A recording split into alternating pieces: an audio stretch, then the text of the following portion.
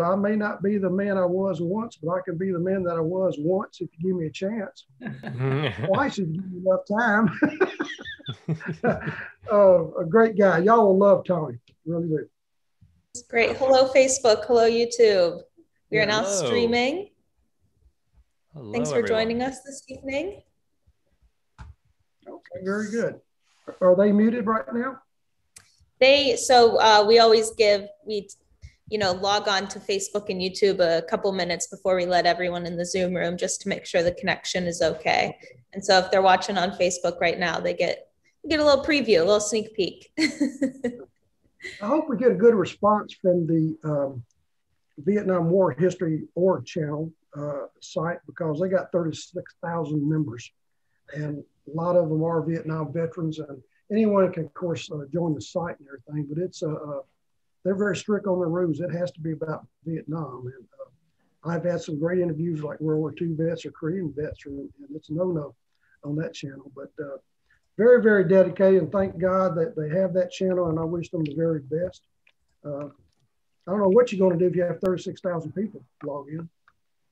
That would be incredible. I know our cap is 500, so yeah, that would be incredible. Everybody will have to pop over and watch us on Facebook if we're at capacity. Now here I'm in the Zoom getting room. a little nervous. Yeah, I can't say we'll have that many, but dare to dream. I think we're just about ready to get started. Sure. I'll start this music. Let's do it.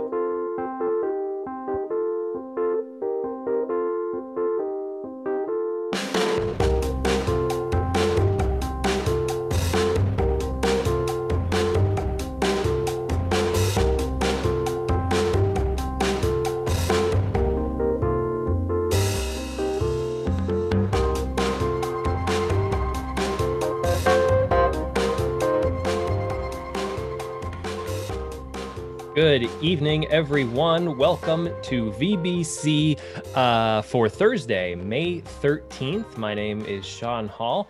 I'm just here to welcome you to our new program, A Veteran's Story with Pete Mecca. A couple announcements here before we jump right over to Pete.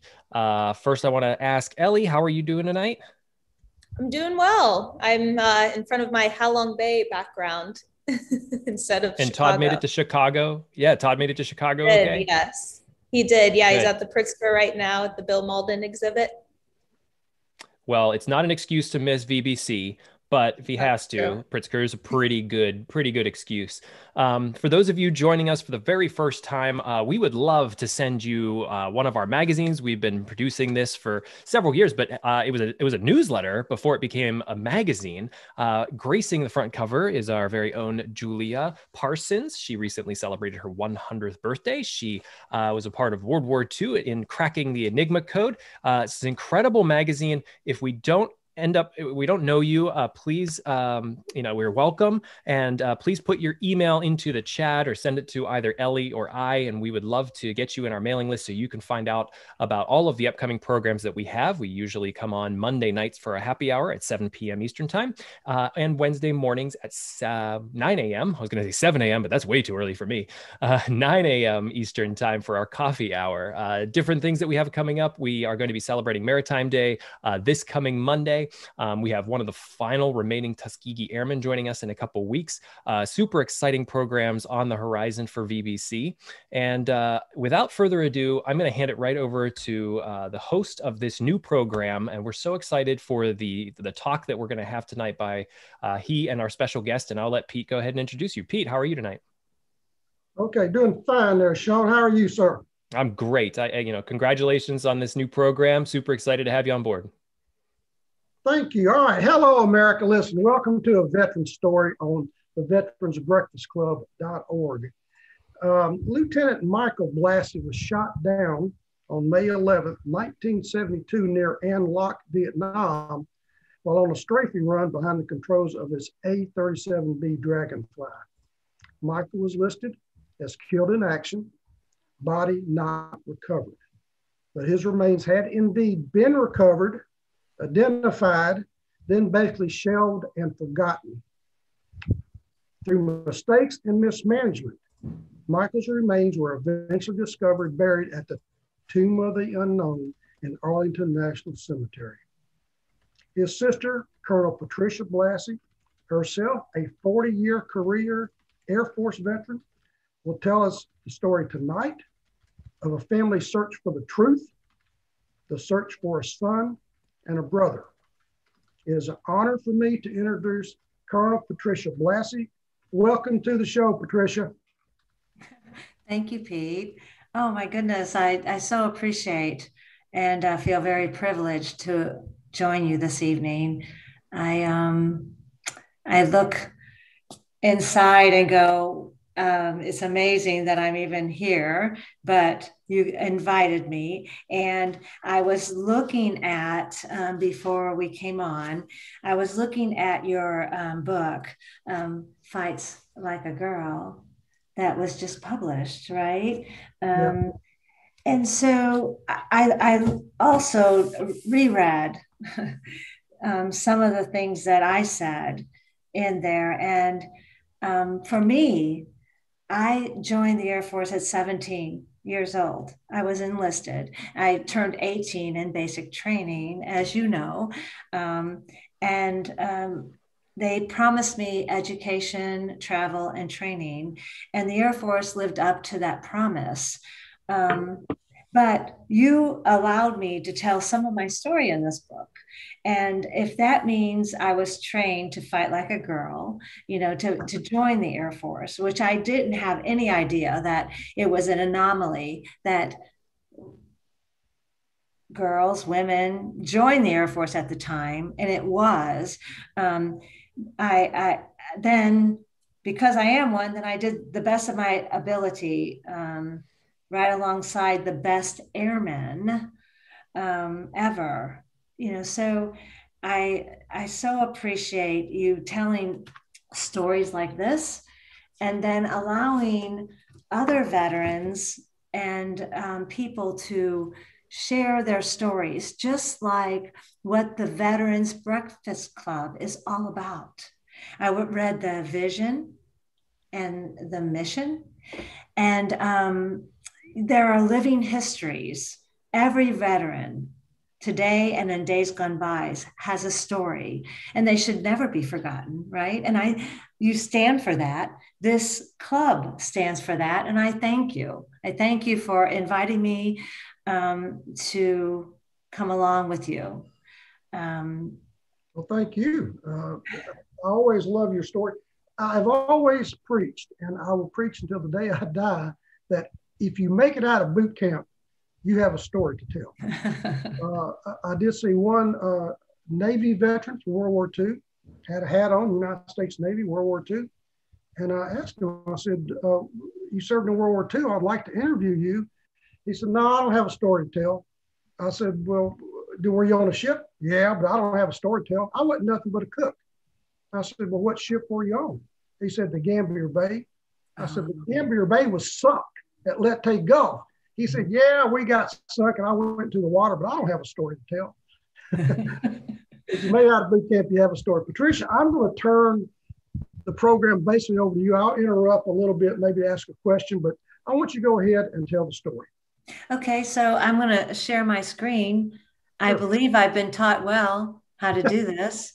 Yes, it's all about checking that little box in the left corner with share sound. And I believe that this is what I really want. What I really want on there. And I'm going to do this. Sure. And so thank you again to the Veterans Breakfast Club for allowing me to be a part of your effort to connect people, educate them, heal them, and inspire. Because as my journey has gone on, that is exactly, and I don't know if I will ever be completely healed, with what has happened in my life, but it's a journey, and I am very thankful to be a part of what you're doing. So I am going to just start with this family circus cartoon that Bill Keane published in November of 1997. And as you see, it's the Tomb of the Unknowns, the child is saying, why don't they check his DNA? And I called Mr. Keene and I was like, did you know what my family is doing? And I was amazed. And he said, no. He said, I believed that a child would ask the question someday that who is in the tomb? And why don't they check his DNA? But that's what my family was going through. And I will tell you that story. But I will tell you this too.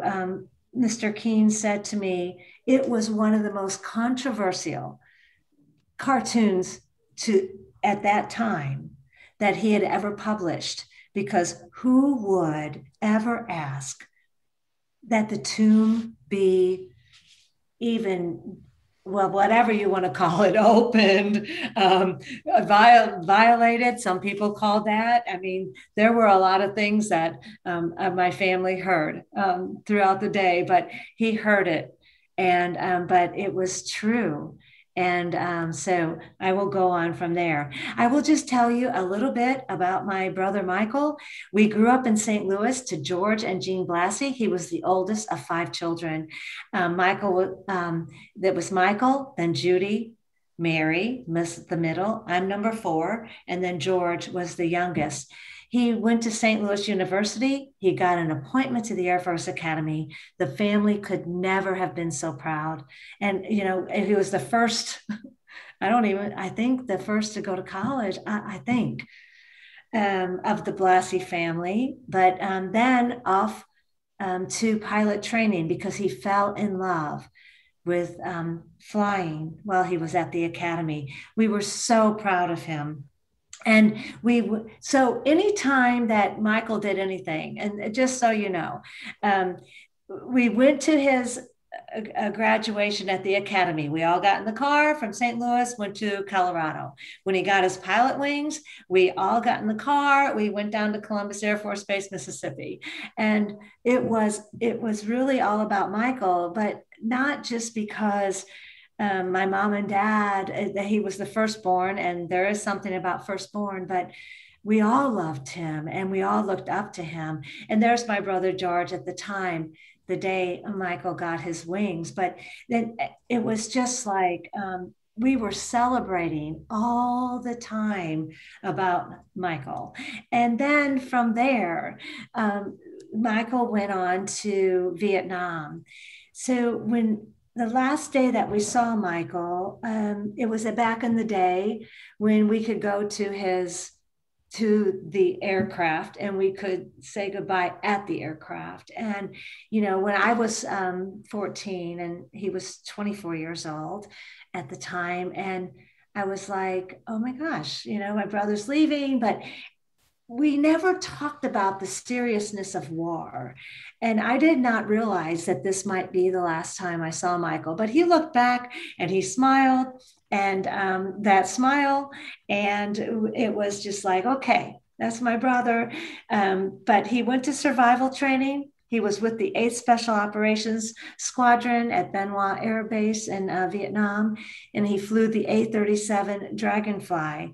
And I can't tell, again, how proud we were of him. But on his 132nd mission while flying over An Loc, it was one of the most intense battles of the Vietnam War. And while flying, he was Hawk 02. Hawk 01 was the flight lead, and the flight lead went up. Michael went down to drop his bombs, is the way I understand it. But he was shot down by ground enemy fire.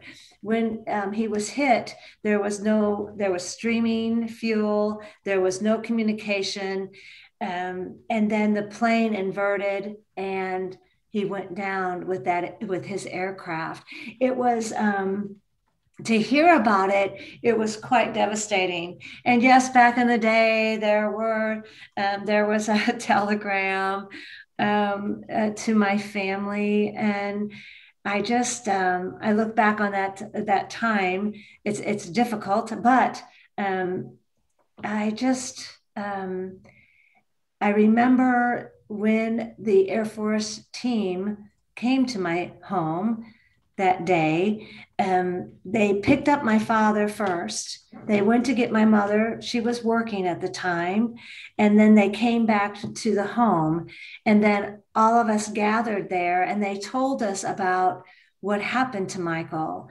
It's just like what you see in the movies. That whatever service the person who is either injured or killed, that service team will come to the home. It was they try to talk to you, but when I was so young, I was like, what are you talking about? And so, but what I understand today, that he was a part of Operation Linebacker 1. He was shot down by ground enemy fire. It was 60 miles north of Saigon and An Loc. His body could not be recovered, and his designation was KIA-BNR, killed in action, body not recovered. The reason why he was his body could not be recovered because of the intensity of that day, of the war that day. The helicopters went in to get him. And that's what they do. They either pull you out if you're alive, or they recover you if you're not. But they couldn't, their lives were in jeopardy. And so they had to leave that mission. But this is what we were told, because the flight lead saw him go down. There was no communication, and he saw the plane crash. And so that's what we lived with. There was a newspaper article about this in the St. Louis Post-Dispatch, but one of the quotes is what Michael said: why am I trying to live if I'm just living to die? I'll keep on living as long as there's a fighting reason to live, or for others to live.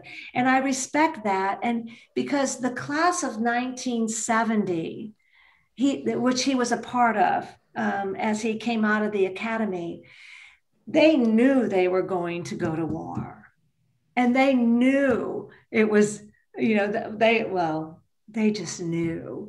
But he had a view of what he was doing that was very respectful, I thought, because when I studied the war, when I went to the Air War College many years later than when Michael was killed and after the Vietnam War, I was devastated by what I heard and found out and studied about the implications of the war and the decisions that were made. So when I look at my brothers, who is frozen in time at 24 years old, what he said, I so respect that. And I'm glad that he stood strong as all the Vietnam veterans did.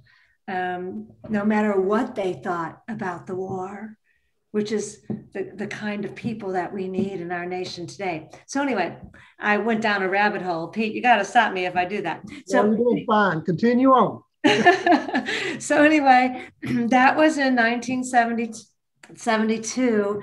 In 1973, a little more than a year later, there was a dedication at Columbus Air Force Base, Mississippi, where Michael went to pilot training. And there was a dedication of a building to Michael's name. So we all got in the car. We went back down to Mississippi, and we were there for that dedication, aunts and uncles and all of us. And we wouldn't have thought of anything else. There was nothing else more important. But that was in 1973. But because that was so important to us is because Michael had not come home. We were still wondering the rest of the story, right? So I am going to skip forward 1973 to 1984. And many of you probably remember this. There was a Memorial Day ceremony. They had identified an unknown soldier to represent Vietnam. They put him on a ship from the Central Identification Lab in Hawaii, and the ship went over to California at Travis Air Force Base. California. The unknown soldier laid in state at the chapel. From there, he was put on a C-141, which is no longer, we don't have those anymore, but he was on a C-141 and traveled from Travis Air Force Base to our nation's capital, where all the unknown soldiers from World War I, World War II, Korea, and now Vietnam laid in state at the Capitol to be honored prior to the big ceremony on Memorial Day of 1984. You can see the parade. You can see the people lining the streets. It was a grand day. This was one of the most important things that our government had done for our Vietnam veterans. The wall had already been built, the Vietnam Wall, with all of the names of those who had served and had given their lives for our nation. But that was a nonprofit. It was not governmental. This was from our government to appoint an unknown soldier and bring him to Arlington Cemetery to be buried with the other unknown soldiers from the other wars. So it was quite the day. And as I look at these pictures, even now, I just am like, oh my goodness. And so President Reagan presided over the ceremony. You'll notice that it's a multi-service color guard because we don't know the service of who was interred, who was named as the unknown soldier. And it was a grand day for our nation. President Reagan wanted to heal our nation. We were divided, the war. So in 1973, Congress said there would be an unknown soldier. They, a couple of years later, there was a crypt placed at the Tomb of the Unknowns for a Vietnam unknown soldier. But it wasn't until 1984 that there was an unknown soldier identified to be placed in the tomb. And it was a healing effort for President Reagan because there was such a strong vibe. I don't know if it's a vibe, a strong push from the veterans. What about Vietnam? We didn't treat our veterans right, and we don't have an unknown. And so there were so many dynamics and implications.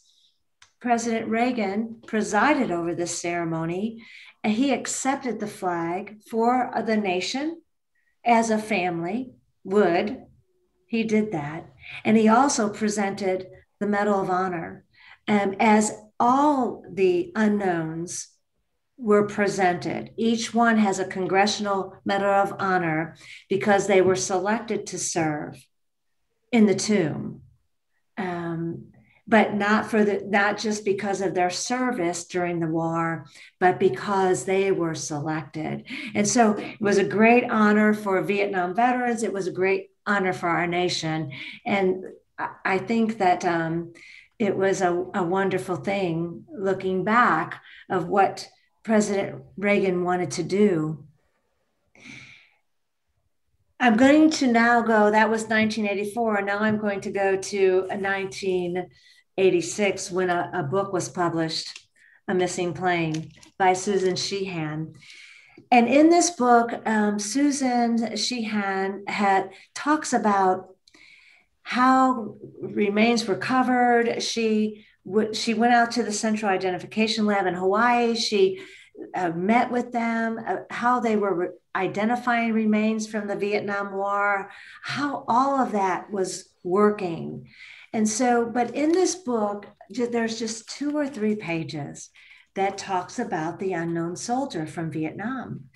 And it talks about the date the unknown was killed, where the unknown was killed, what artifacts were found. And so, I mean, I could read it to you, and I don't want to belabor it, but the date was May 11th of 1972. Where was at An Loc, 60 miles north of Saigon. What artifacts were found? I have them here. I wish I could show them, but I don't know how to do that by Zoom. But the life raft, the portions of the parachute, portions of his flight suit, of the unknown's flight suit, and all of them from the United States Air Force that is printed on the life raft and the parachute, and it's the kind of artifacts that were on an A-37, because they say there was confusion because a C-130 went down the same day, a helicopter went down the same day in different areas, and that there was some confusion then when those remains were found. But the artifacts that were found were Air Force and what would have been carried on an A-37. In this book, the approximate age and height, the designation was X-26, and it also talks about the number of bones that were found that were found as well. So I don't want to belabor that anymore. Now I'm going to all of that I just talked to you about, it was unbeknownst to our family. But the first call that my mother received was in 1994. She received a call from Ted Sampley, who was, not arguably, truly, was just a rebel. He was, he believed that we left POWs and MIAs in Vietnam. He was a Green Beret in Vietnam. He protested. He would do everything to talk about what our government did. But in 1994, he called my mom and he said, "Mrs. Blassie, I'm Ted Sampley." And we did not know anything about him at the time. We didn't really know that there were all these groups out there and people that were the National League of Families we knew about, but other groups that were just Rolling Thunder. They were all out there saying, "Hey, there's something going on." But Ted was like, "Mrs. Blassie, I read this book, The Missing Plane, and I am going to write this article. But I want you to know, I believe your son, after reading the book and doing some research, that your son is in the Tomb of the Unknowns." Well, in the meantime, my mother was getting letters from the government saying that, we're going to go back into Vietnam and find, there's a mission going back in to find Michael. So I was like, my mom sent him to me, and I was a captain at the time. And I said, "Mr. Sampley, I appreciate this. I don't know you, but I will do some research." And so I called the Air Force Personnel Center down at Randolph, which is still there today. And I said, "This is what's being said. Is this true?" And they said, "By no means," the casualty office representative said, "By no means is there anything to substantiate that your brother's in the Tomb of the Unknowns." And I said, "Thank you," because that's the craziest story or thought that I could ever imagine. I just can't fathom that. And so I saluted smartly, and I have thoughts about how I handled that now, that so many years later, but that's what I did.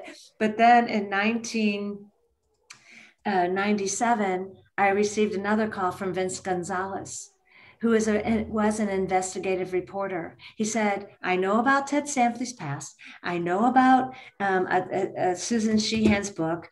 I know about the article that Ted wrote and what is being said, but I believe it's true." And I was like, well, my mom can't get these kinds of phone calls. I mean, it's her firstborn. And no matter what, if it's somebody, it's somebody. And if there's the trail leads to the tomb, then let's go ahead and investigate that. So my mother, she was convinced it was her son, that intuition. I have not had children, but I'll tell you, it was strong from her. She signed an affidavit to allow Vince in the Freedom of Information Act to gain any documents with Michael's name on them so that he could research what is true. And this was the most interesting thing, because what we weren't told about Michael was that a Vietnamese reconnaissance team went into Michael's crash site on October 31st of 1972, just 5 months later, after Michael was killed in May. And U.S. Army officers were with this Vietnamese reconnaissance team. They were sent to Michael's crash site. They found remains. They found artifacts. They found his ID card. He was carried out of Vietnam, of An Loc, and he was flown to the U.S. mortuary, which was then, at that time, located in Saigon. So when we saw these documents, and I don't want to belabor the documents. This is the radio control log. It says Blassie ID card. It shows the date that he was found, 31 October of 1972. The next very telling document is when he was accepted or received at the U.S. mortuary in Saigon. I'm sorry for the way the certificate looks, but it shows that they received him and his ID card, and that, Michael Joseph Blassie, first lieutenant, 6 foot, 200 pounds, and with a mustache. So they received him. That was very important as we were doing our research. The skeletal chart, not to offend, the blackened part are the remains that were found. And this is an interesting point, because the remains of an unknown soldier needed to be 80% found. They had to do a waiver, because you can see this was more like 10% because of the blackened areas. That's all that they found of Michael. But you'll see that the things that they found at the bottom, the remnants of his flight suit, the inflatable raft, an ammo pouch. I have remnants of the parachute. That is all true. But they started saying BTB. I was like, what is that? Well, it's believed to be. So for whatever reason, and I haven't gotten to the bottom, and maybe I'll never understand it, but they started questioning who this person was. But going back to when they found him, usually they tell the family they found, even if there's questions, but they didn't. And so when we're looking at these documents, we're like, wow, well, there's a lot of decisions that were being made on behalf of my mother and father. And then I'm going to skip forward to 1978.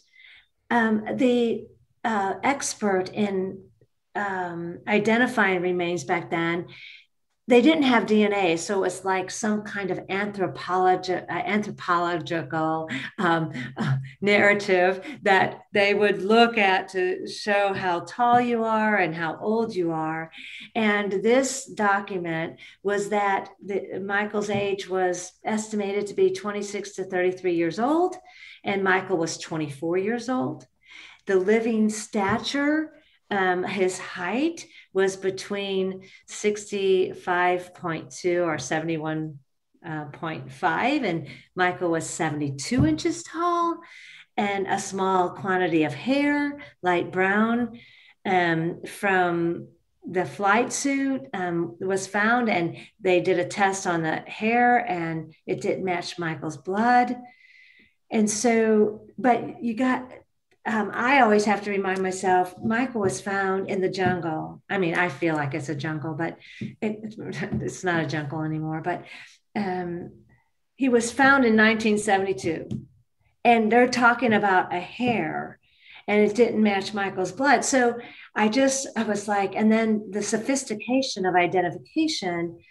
So they started going into, instead of where someone was found, the ID card and all the indications, they started doing their formula, and they determined that since Michael didn't meet the age requirement, he was 2 years younger, 24, and since he was a half an inch taller than the height range, and that the blood type of that hair, whoever it was, they made a determination to recommend that Michael's name be taken away from those remains.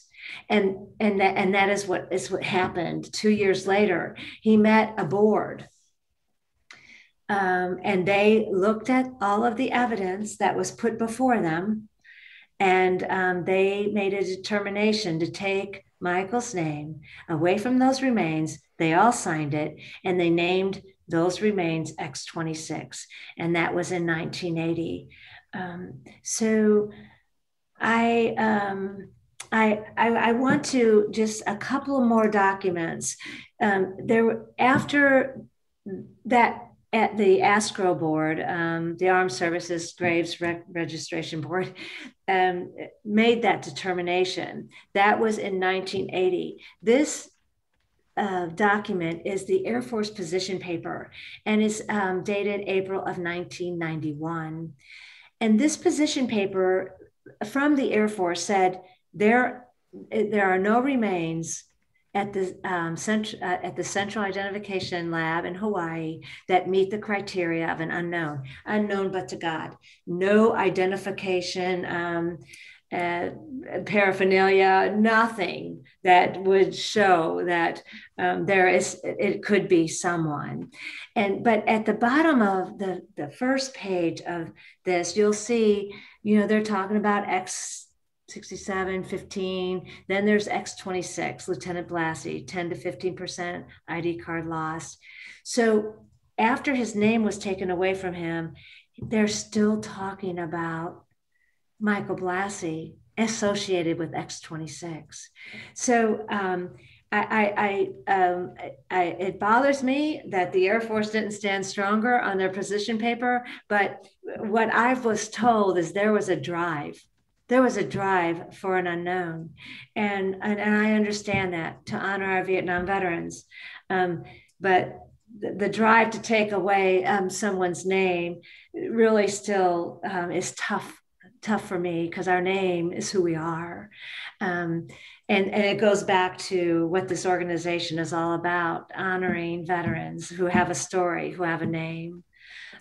So anyway, this next document, it might not be that important, but there was some research done on the artifacts that were found with this person.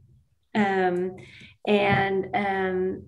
so they were still at the bottom of this memo. You'll see Stephen Graverock, who was killed. He was in the class of 70 as one, but he had already been recovered and interred at the academy, but Michael Blassie was still body not recovered.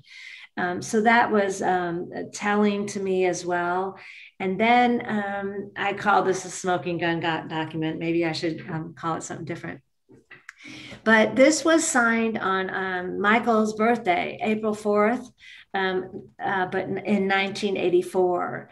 It's from Johnny Webb, who I've talked with him since, but he still works at the Central Identification Lab. He is a very high-ranking civilian. He is a retired lieutenant colonel from the Army. He actually was put in charge of taking the mortuary from the mortuary when we pulled out of Vietnam was moved from Saigon to Thailand. When we completely moved out of Vietnam, the mortuary was moved from Thailand to Hawaii.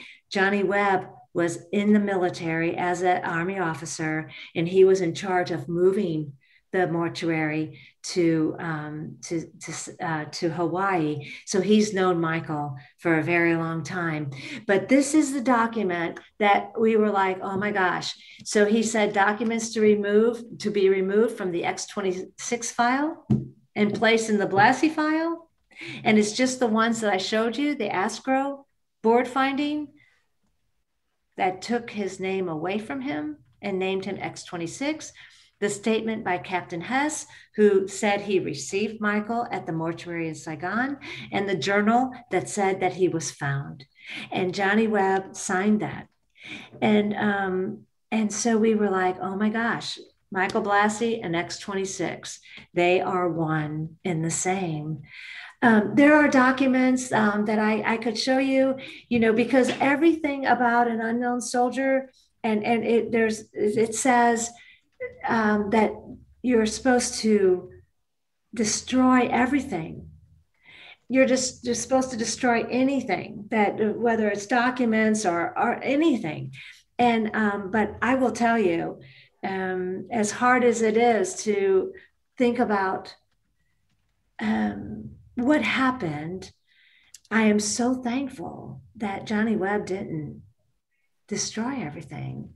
And so I have the artifacts and we have the documents, which allowed us as a family, unbeknownst to us, any of this, to find Michael. So when we met as a family, I asked my mom, to call a meeting. So to the left of the screen is Judy. It was Michael and then Judy. And then George is next. He's the youngest, and of my mom, and then my sister Mary, she's middle, and then myself, I was number 4. I am number 4. And so we met as a family and we said, what in the world are we going to do? And I gave each of them a binder and we looked at the documents, and really it was the first time that we ever talked about what happened, because back in 72, our family we went our own separate ways. It wasn't discussed like it probably should have been to help us heal.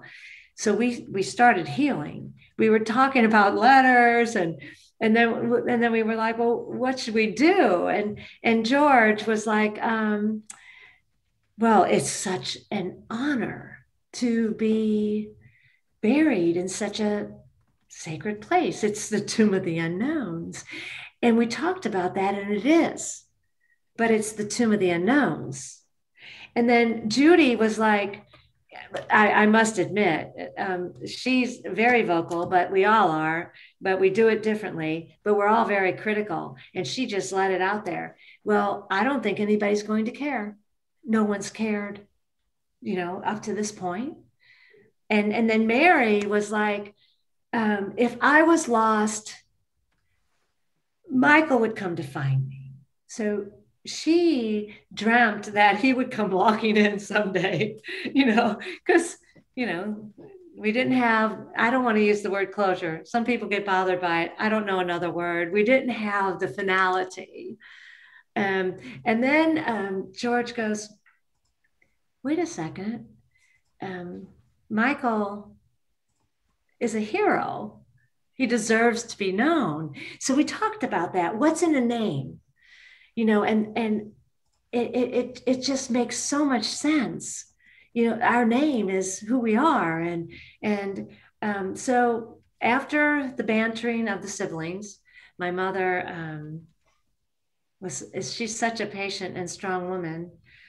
I mean, she's passed now, but she just looked at us, and after we were done, and she just said, I want to bring my son home. I want him with his own tombstone with his name on it.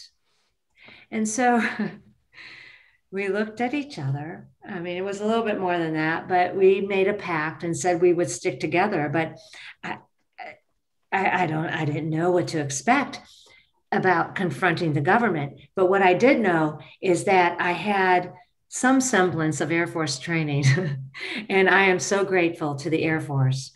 I will be forever grateful to the Air Force for my training, because I understood congressional, I understood communication, I understood media, I understood speaking, I understood writing. And not that I was great at it, but we went on down that road, and we went public. And on January 19th of 1998, we said the trail leads to the tomb. We want to know the truth. We want to bring Michael home. And so there was a lot going on at that time. You know, our government was like, they had already been researching it, because they had heard, you know how things work, I guess, but they had heard we were going to do this, and there's all these things going on in the background. There's documents that show that they already were starting to develop their responses. And so, but we did that. And not long after, even the day after, they said, yep, those remains that were in the tomb were previously associated with the name Michael Blassie. It didn't take long for them to say that. But in response, they did establish a task force. They researched the same documents that we did, but they had more. I know it. And then they interviewed those that were involved that we never had access to. We could never have found Johnny Webb or Caspar Weinberger, who was our Secretary of Defense at the time, or the Secretary of the Army. They did not speak with us, but they did speak. They did speak with our government to answer those questions.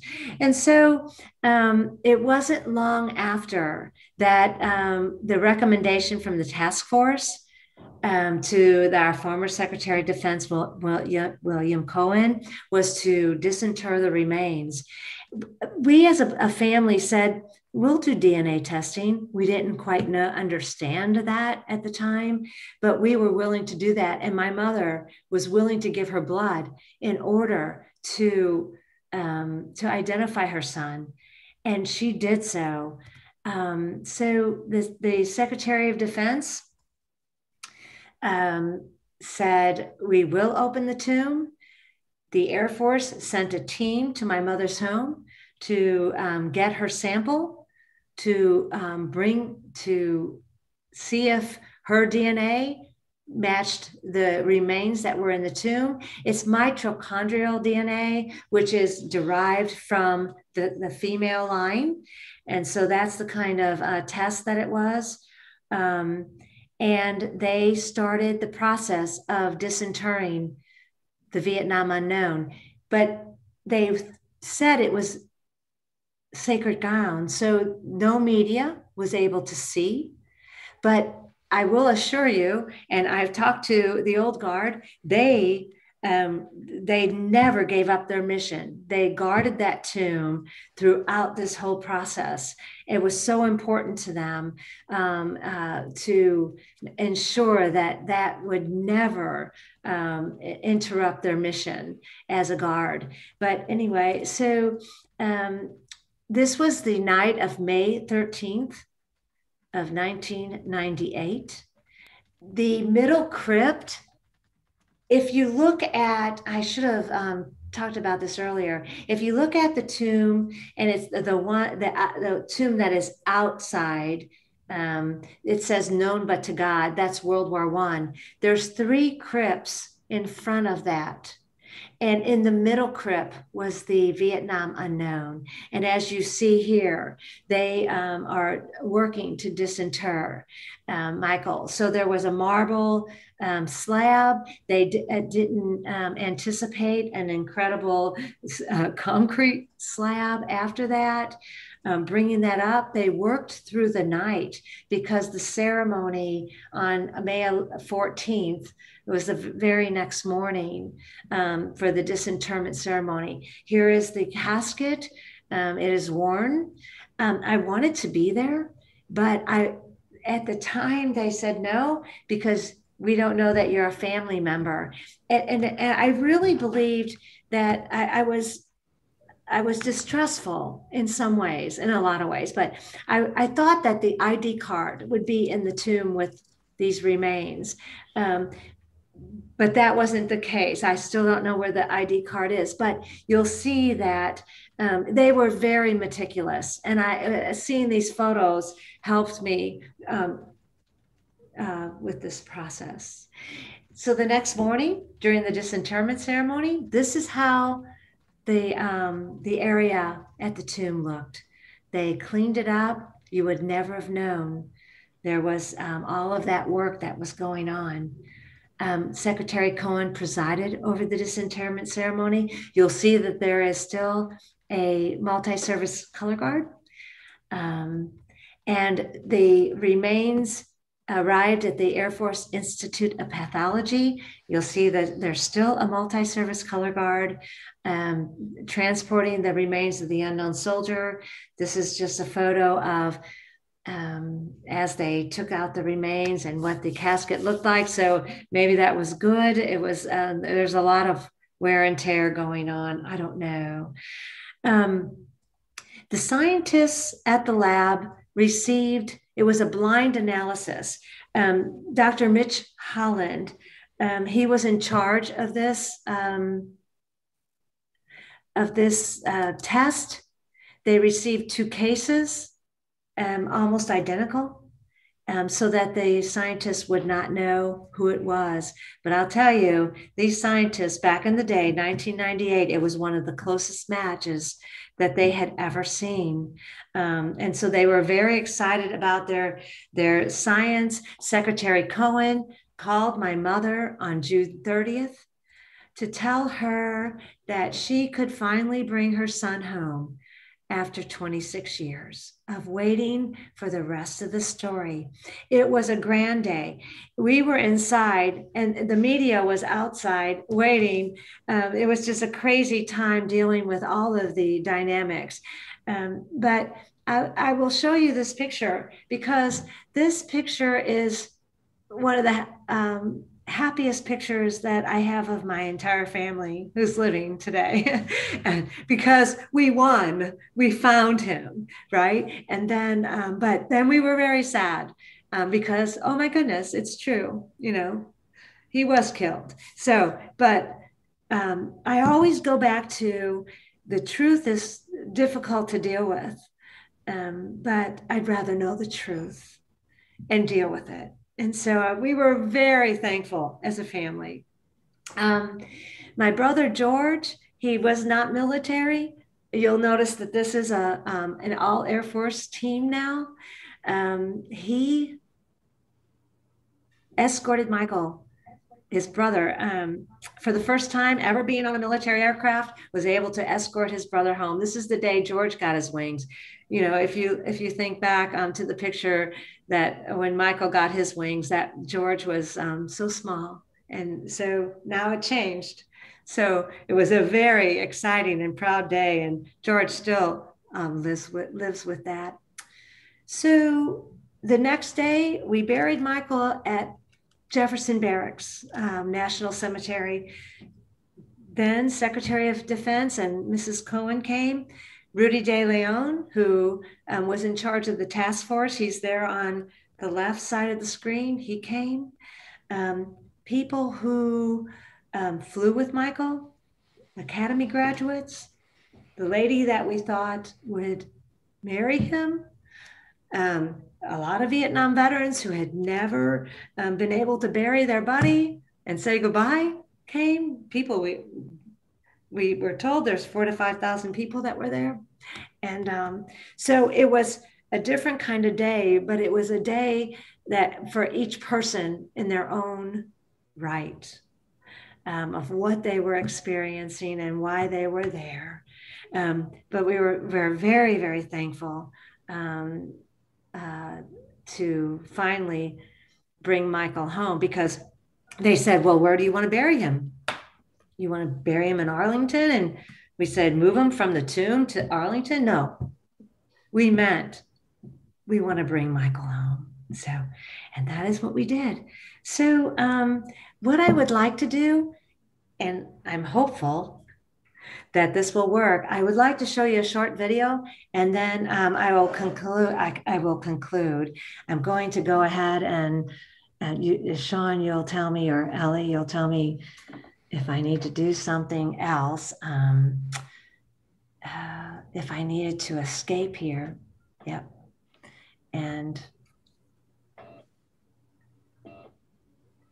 this video is of a lady named Janet Pascal came. She's an inspirational artist. CBS local news put video from the ceremony that day over the song that she sang. And so I hope that this will give you somewhat. His back is bent and weary. His voice is tired and low.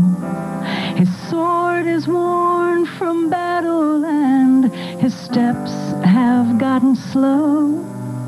But he used to walk on water, or it seemed that way to me.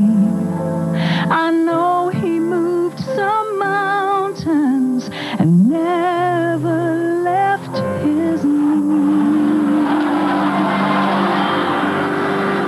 Strike up the band, assemble the choir, another soldier's coming home. Another warrior hears the call he's waited for so long. He'll battle no more. He's won his wars.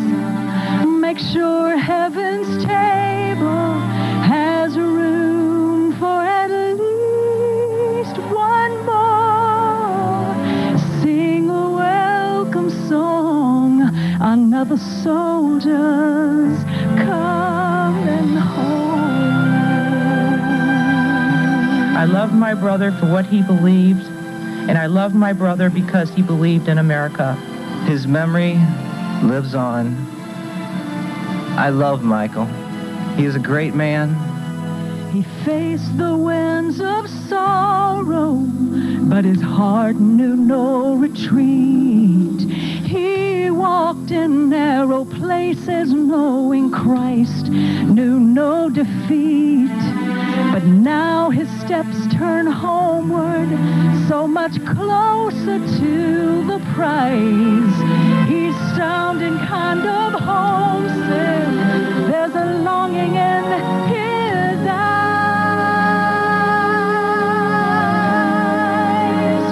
Strike up the band, assemble the choir. Another soldier's coming home.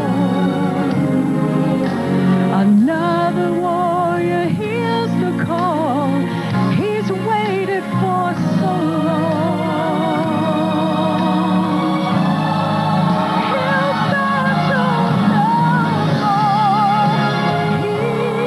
won his wars. Make sure heaven's table has room for at least one more. Sing a welcome song, another soldier's coming home.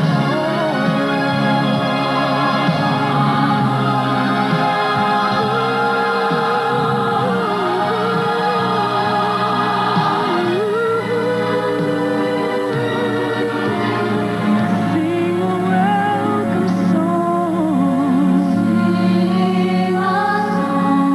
another soldier's coming home. He's the best. You couldn't have had a more better representative as the unknown soldier. And I'm sorry if I'm getting a little quiver lip. This is hard to talk about. He was that good. He really was.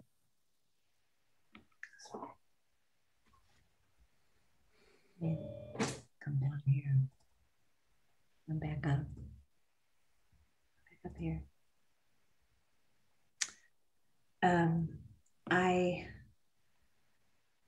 I appreciate you allowing me to share this story, and I really am thankful for the opportunity, Pete, and to this club to keep memories alive. And it's just not about Michael.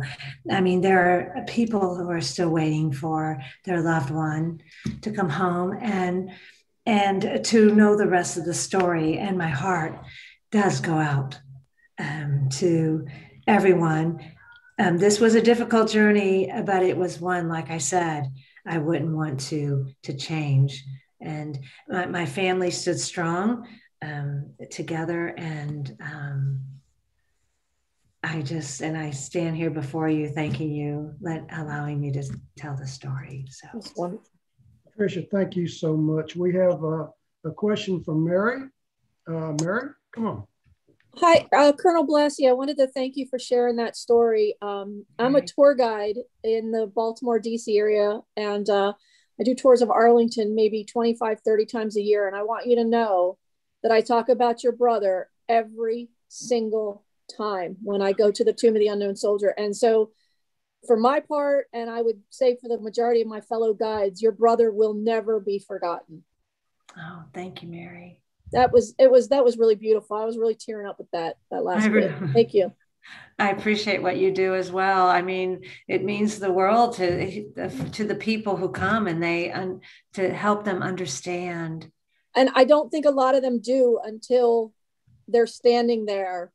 And I don't explain the ceremony to them. I talk to them afterwards and ask them what they saw, and did they notice this or did they notice that, how he's there to protect the tomb and not us, because the gun's on the outside. And it's very emotional, and a lot of people do get it after they've been there. And so thank you very much. And thank you for your service as well.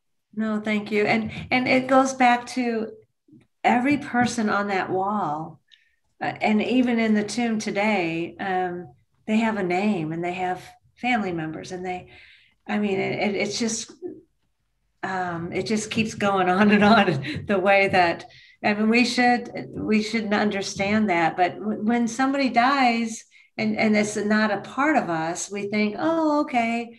But it's good to understand that it is. Patricia, I got a question for you. The South Vietnamese patrol and American advisors found the remains 6 months after the crash. Yet the Blassie family didn't know that for 26 years. Right. What were your feelings about that? So I struggle with that.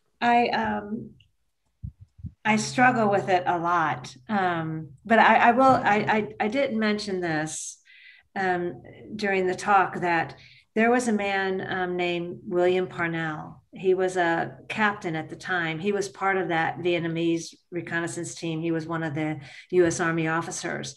He went into that crash site, and he received, and he said those remains, and he said he bundled them up respectfully and put them on the helicopter to go to Saigon. When he saw Michael's picture come up, and that we were saying, hey, he's in the Tomb of the Unknowns, he just couldn't believe it. He and I were in contact a lot during that whole process. He came to the funeral. Michael's last final resting place at Jefferson Barracks, to make sure that his job really was done this time. But I can't explain, I can't get there in my own mind why they didn't tell the family. Families can handle information. I believe that. And even if they had a little bit of a doubt, or that, they said, oh, the ID card, was separated, but the documents were clear. When we looked at the documents, and we're just a small family that, we're not sophisticated or anything. And it was like, we we know it's him, you know? So I struggled with that, Pete. I still struggle with it today, but back in the day when I was young, I was I was getting bitter, and I was like, how could our government do that? How could how could this happen? And I was ready to take the uniform off. And my testimony is, the Lord got a grip on me. You don't, and it's a terrible, I forget what they call them. Don't throw the baby out with the bathwater, kind of thing, because if I would have done that, I just would have not been able to progress and move forward. So what I had to learn is more like men do this, and I've learned to do it a little bit. They compartmentalize. This was a situation. And but I was letting it bleed into every area of my life. And I was like, this isn't doing well for me. I'm going down, because this is not good. So I learned better how to compartmentalize and say, this is what happened, deal with what happened, learn from it, and then don't allow it to happen if, as an officer under any of your watch of what you can control, but not let it bleed and take me down these rabbit holes I'm a stronger person. I am grown. I mean, I was 40 then, I'm 62, almost 63 now. So yay, I'm a little bit. Well, I have one question that I think it's extraordinary. And they had artifacts in the coffin with your brother. Yes. They were not supposed to be there. Right. Tell the story about how they got into the coffin. So I sort of alluded to, if I didn't explain, that there's a document that said everything should be destroyed, and including the artifacts. It's very clear. And so when they opened the tomb, which I shared with you, I wasn't able to be there, but when they came to my mother's home and they were telling about the DNA and and telling her she could bring her son home, and then at the end, an Air Force officer came up and said, so when we opened the tomb, the artifacts were in there. What would you like us to do with the artifacts? And I was like, oh my gosh, we want those. There's nothing, we don't have anything else, So what I did after all was said and done, I called Johnny Webb out at the Central Identification Lab. And I said, he finally accepted my call. And I said, Mr. Webb, I'm calling to say thank you. And, because usually it wasn't a thank you that he would get, because he was in the mix. He's in the mix. He knows everything. And I said, I just want to thank you for placing those artifacts in with Michael's remains, and that you didn't destroy them. He abided by all the other things that the government and higher ups requested of him, but he didn't do that. He was the court-martial offense. I'm sorry? He could have been court-martialed for what he did. Well, I think he was at that point he might have been a civilian. I'm not sure. I'm not sure. He says, I think he had already retired and this is as a civilian now. But I'm with you. Yeah. I'm with you.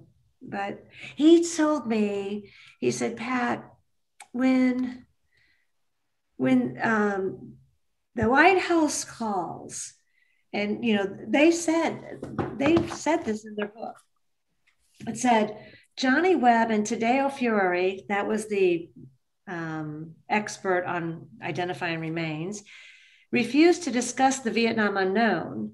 They were asked to go to Washington and they refused to go. Fiore that expert believed that if additional remains of X-26 were ever found, he could identify them.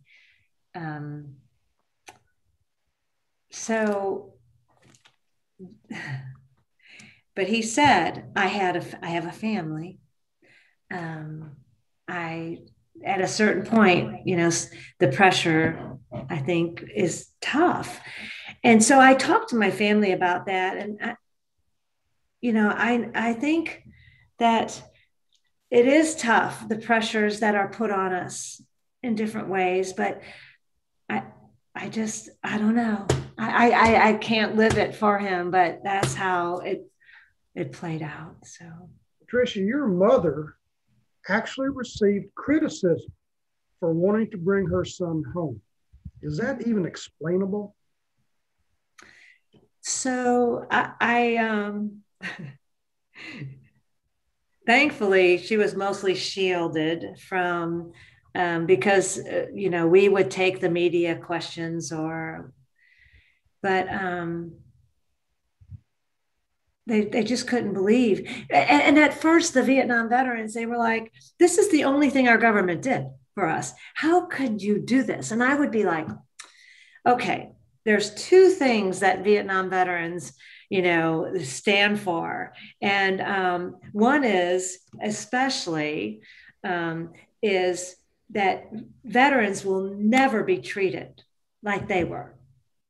And they have stood strong on that, and they are honoring, and we honor veterans. We cannot go back to that day where the people like Tommy Clack, who was spit on, came back with only one limb and was spit on. I just can't even imagine. But the second thing that the Vietnam veterans did is fullest possible accounting. They say, and I know you know this better than me, Pete, they say, welcome home, brother. And I would say to them, I understand that this was an honor, but it wasn't the right. We need to welcome this Vietnam veteran home too. He has a name. And so, but my mother would say to you, if she was still living today, and as she said many times, when anybody said anything or said, I can't believe you're doing this, or whatever they would say, she'd say, he's not your son. He's my son. Yeah. There you have it. Did Michael's death spur you to join the Air Force? So I 4 years after Michael was killed, recruiters came to my school and of all service, and they said travel, training, and an education. And in my 17-year-old mind, I thought, I got to get out. Well, there's a song about I got to get out of this place. That's a song from the Vietnam War, but but in my 17-year-old mind, I've got to go. And I joined the next day. I joined the Air Force though, because my brother, I was familiar with the Air Force just a little bit, but I didn't understand his service and his sacrifice. And it took, here I am all these years later, still learning about, what everyone has done and given. But so yes, in a way, but I was so young, but now I'm all in. Well, okay. You joined the Air Force as enlisted. You were a basic airman, which is the lowest rank in the Air Force.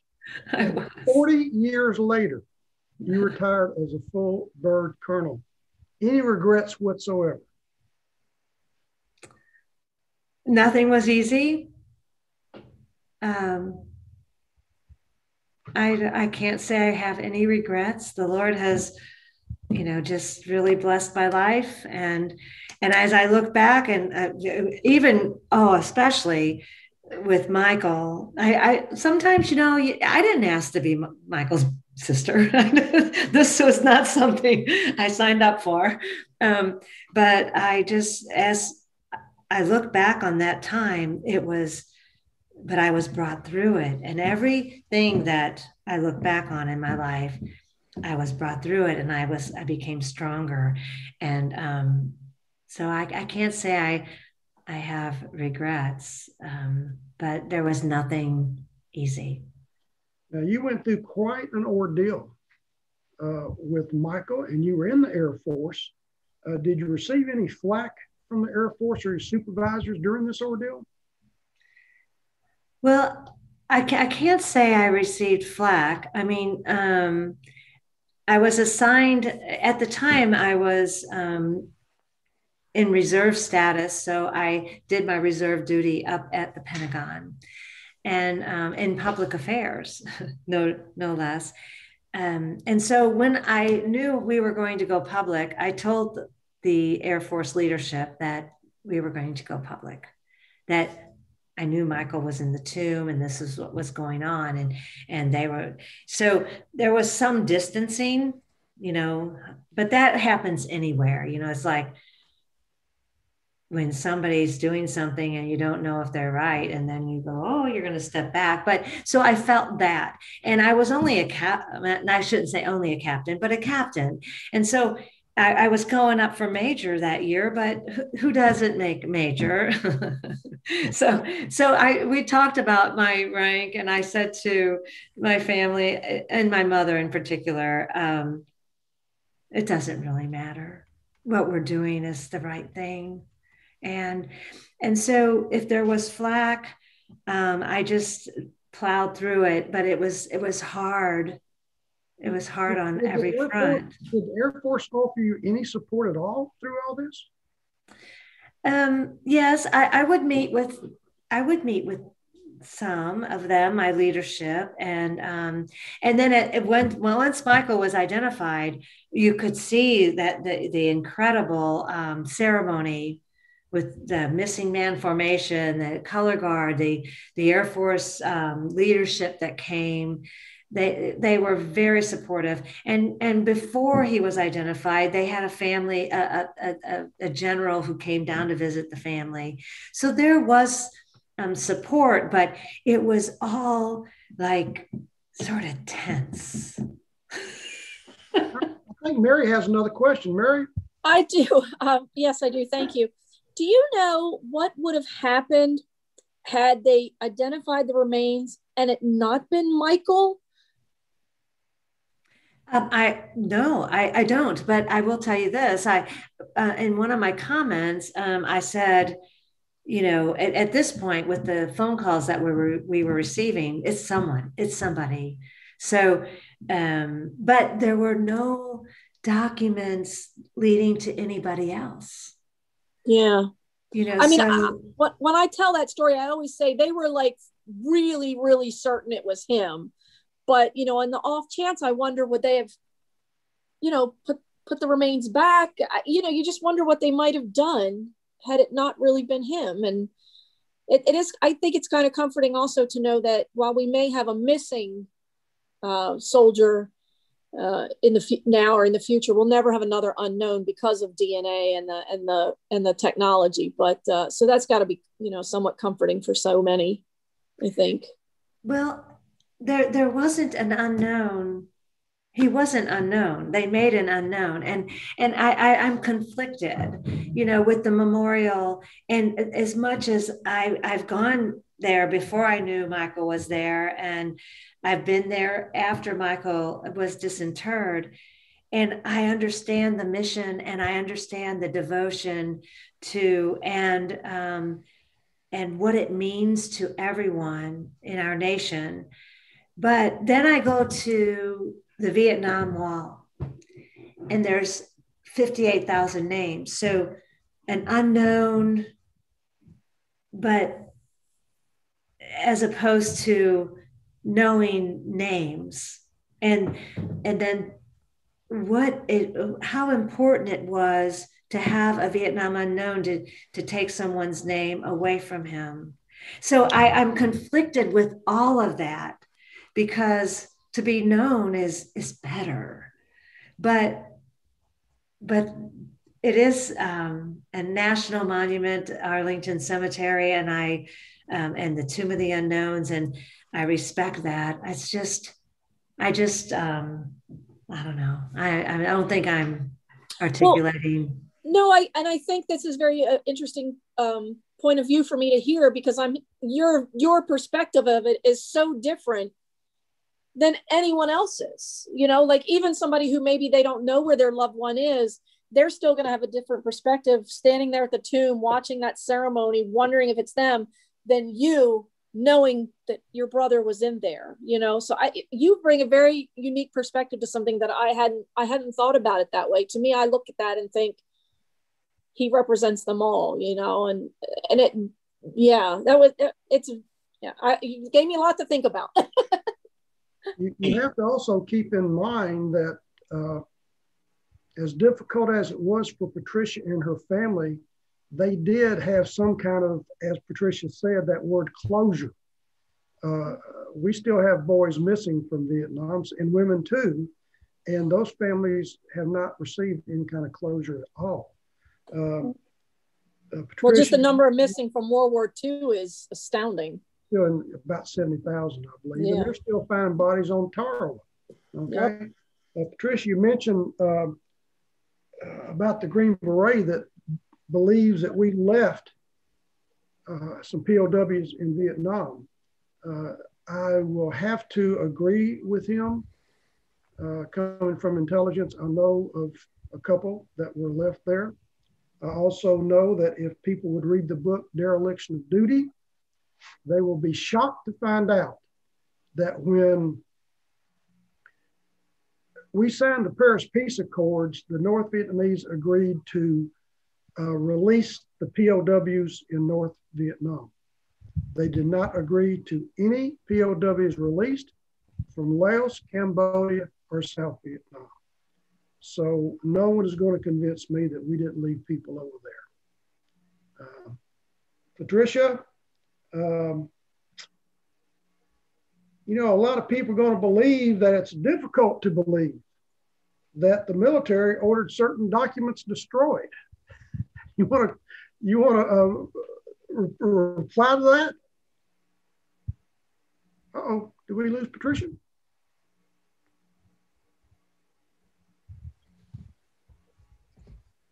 Looks like we may have lost her briefly. There she is. She just popped back in.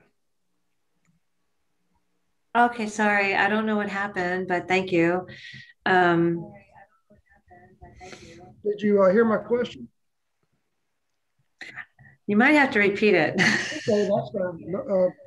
I think a lot of people find it difficult to believe that the military would order documents like that destroyed. It's hard for me to understand why they'd want them destroyed, because they think that someone has not been identified properly or whatever. I'm very critical of that. Are you? I am, and it's really unfortunate that I see too much and I know too much. But one of the criteria of selecting an unknown was that he could not ever be identified. And I was like, but so that's why they would, say destroy everything. But that's what, a decision was made not to destroy everything. And it's part, the part of the plan. I mean, that goes back to me is truth will be revealed. It might be revealed now, it'll be revealed later, and we can identify with that, with what's happening in our nation, not to go into that, but truth will be revealed one way or another. And so it was revealed. And for that, I'm forever grateful too, even though it's hard to accept of how it came about. Let me check with our Zoom master. Sean, are we okay on time? We are doing great. We have about 8 minutes left till 8:30. But if we're into it, we can take a bit of time afterwards. Okay. Well, that sounds good to me. Patricia, you just returned from a very special ceremony. Tell us about that. So I went to St. Louis this past week because of May 11th of 1972, Michael was killed, and the class of 70 has joined forces. The United States Air Force class of 70 that Michael was a part of. The living members, obviously, joined forces and are helping the POW MIA Museum that is being established at Jefferson Barracks in St. Louis, where Michael is buried. And so in that museum, there's supposed to be eventually a Lieutenant Blassie room, but it's not about Michael. It's about all POWs and MIAs, and making sure that as this Veterans Club wants to do, that their memories never die, that, you know, they all have names and we don't want to forget. And so it was really a special moment. It was actually a virtual event because of the situation that we're in our nation today, but and also because, you know, the museum isn't quite ready for prime time. They're still wanting, you know, to do some more building and things like that. So yeah, it was really nice. I think it's God's grace that your mother did see her son come home, but your father didn't. Is that correct? Yes. So that's really hard because I think sometimes my father was living his life through Michael in some ways, because my father just served in World War II, but it wasn't operational, I don't believe. He didn't talk about it, but from what I understand, of what I know, it wasn't operational. And so my father, and especially Michael, was the firstborn, but he just loved him and identified with him. So when Michael was killed, it was my father built a trophy case downstairs and sat down there a lot with the flag and the medals and things like that. And actually, my father is buried at Jefferson Barracks as well, not in the same area as my brother, but my father didn't want any a burial, anything, no gathering of family, and the executor honored that. But once I saw my father's tombstone, I just it was a tough pill to swallow, because on my father's tombstone at Jefferson Barracks is George C. Blassie. I don't have it memorized exactly, but George Blassie, father of First Lieutenant Michael Blassie. Oh, wow. So he went to his grave with, and that's what he wanted to be remembered by. So, Well, bless his heart. You visited Vietnam a few years back. Did you think about, or did you visit the crash site, or could you get to the crash site? I almost got to the crash site. So they allowed me a escort, and we went from Saigon, and it was quite the drive to An Loc, but I wasn't quite there. But it's rubber plantations now, and you know, you just don't know what you don't know. But we got too close to where he crashed. But going to Vietnam for me, and we were talking about this a little earlier before the show, I had to rearrange my brain about Vietnam. It's beautiful, it's vibrant, and I to me it was dark, and I went there and I was like, people are having fun and vacationing, and I was like, oh, I was stuck in my own world about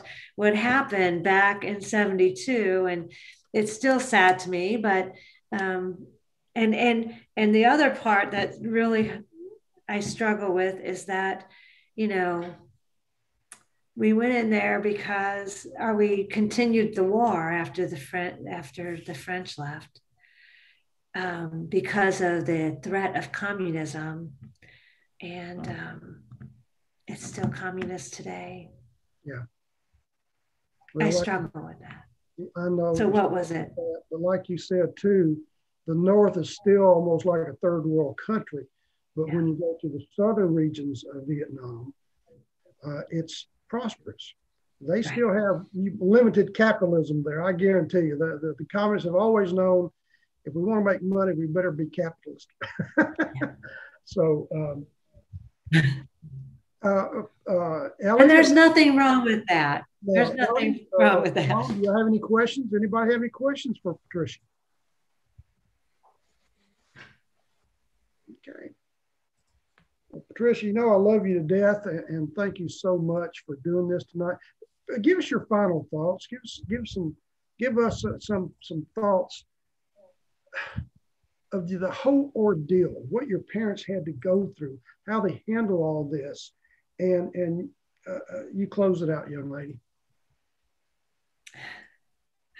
Well, first, whenever I speak, I know that there are people in the audience, and I mean, we don't know what we don't know about people that we're talking to, and we all have our own thoughts. And I certainly hope that how we came across today, Pete, that we didn't offend with thought, because today in this culture, it's like, people get offended, and that's not what we're here to do. It's just to tell a story. And I'm not saying that the Blassie family was completely right, but all I know is that, we stood for the truth. And I do believe that there is, it's important to be able to do that. And more, it's difficult to do so because people criticize. I mean, I remember what someone told me, if that's not your brother in the tomb, you should pay the government for all that you're doing, all the effort to disinter. And I was just like, oh my gosh. So, and then another comment was, so how many other tombs are you going to go after? And I was like, so in the media, these little sound bites that when we were on the TV, we would say things, but I couldn't tell the story. And I mean, we would never have gone to any tomb if the documents had not indicated it was him. So it's just so, but all of that hurt, but it didn't hurt enough not to stand strong for the truth. Patricia, if I may, as a Vietnam veteran, I think you did absolutely the right thing. God bless you. Thank you. Someone asked, is Michael's name on the wall? I'm pretty sure it is, isn't it? Yes. So they changed, the symbol next to his name. I think if you're still missing, it's a cross, and then it becomes a diamond after he was found, or it's vice versa, I think. But there's a symbol next to each name. Correct. I was gonna say I can tell you there's Thank you, Mary. I said, I would know. Yeah, it's a cross. They don't want us to say it's a cross anymore, so it's a plus sign. Oh my goodness. Yeah. So anyway. Guess what? It's a cross. That's what I still say because I'm a rebel. It's a cross next to their name.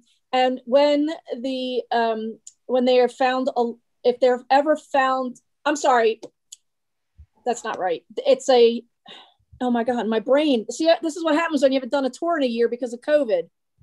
They update it with a diamond in the symbol if they're found. That's what it is. So it's a cross if they're killed. It's a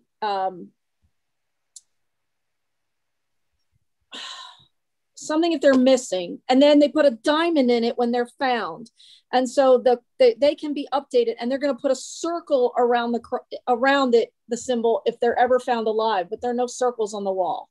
So the only circles are every 10 rows so that you can count easier as you count the big ones. But yeah, so none of our MIAs have been found alive.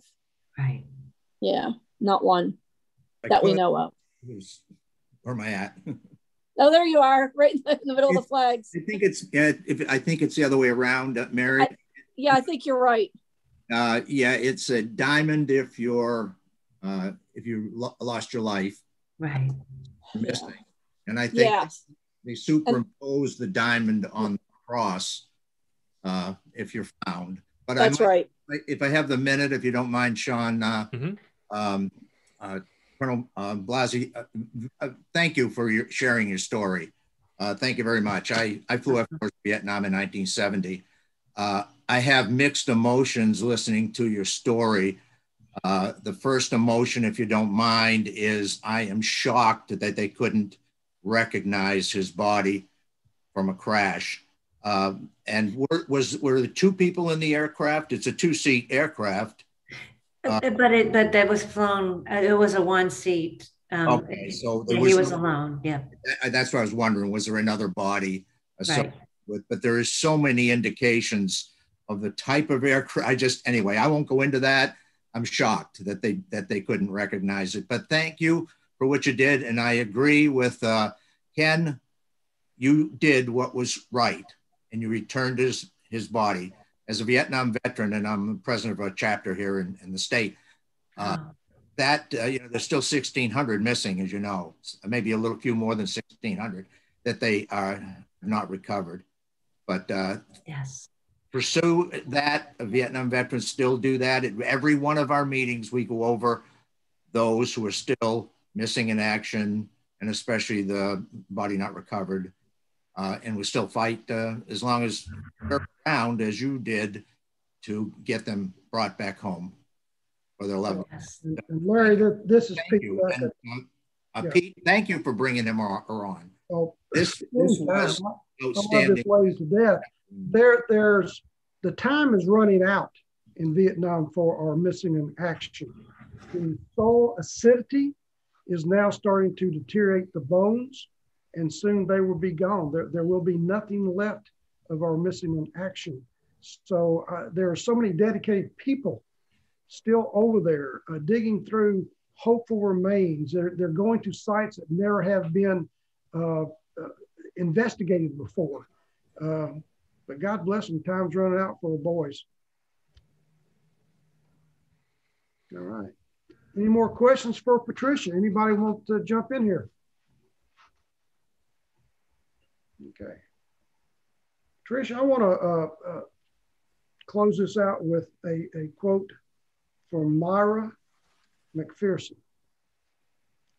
Above all, Vietnam was a war that asked everything of a few and nothing of most in America.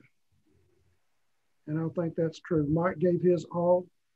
All of us did our best over there. It was a war that was divided this country. I hope that never happens again, although we're divided now over several issues. We were called baby killers when we came home. Now we're called heroes. And we were neither. We were just another generation that answered their call to duty and did the best we could under impossible rules of engagement. But God bless America. God bless you, Patricia, for your story. Love you to death, young lady. What a great, and your family. God bless the Blassie family. This story is so special because it will never, ever be repeated. You young lady are going down in history. What do you think about it? I do remember thinking, who can I call? What did they do when that? But no one had this happen, and I didn't know who to call. It's a story that will forever be remembered, but never repeated. Okay. Thank you. Thank you for having me. It's a real privilege, and I'm so glad to have joined you. Thank you. Are you still working on the book? I will get back to it. Okay. Yeah. Please do so. More people need to know this story. Yes. Okay. Thank you. All right, folks, I guess we'll close out for the night. What a great program we had. Thanks to Patricia Blassie. I call her Patricia, but actually she's Colonel Blassie. No. No. Okay. Everybody had a good evening. Pete Mecca signing off. Thank you. Thank you, everyone.